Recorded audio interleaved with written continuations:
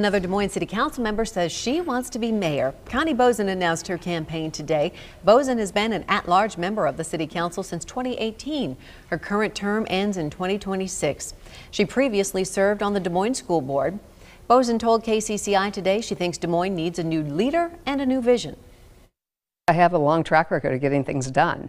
I've been in different groups. I have come to bring people together. I know that I can bring people together to come up with real solutions, and I work hard, and I'll do that as the mayor. Boesen now joins fellow City Council member Josh Mandelbaum and community activist Denver Foote in the race. Current Mayor Frank County has not said if he will run for re-election. Bill